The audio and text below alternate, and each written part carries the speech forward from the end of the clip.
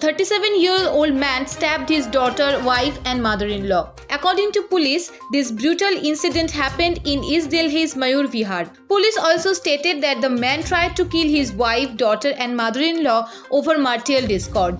The accused, named Siddharth, is an engineer by profession and works as a technical support associate in Gurugram. Victims were Aditi Sharma, 37 years old, and her 8-year-old daughter and her 60-year-old mother, Maya Devi, taken and admitted to the Dharamshila Narayana Hospital, Vasundhara Enclave. Deputy Commissioner of Police East, Priyanka Kashyap, said that apparently marital discord is believed to be the reason behind the attack. The couple was engaged in legal battles in civil and family courts. The case is registered under appropriate sections of law, Kashyap also stated.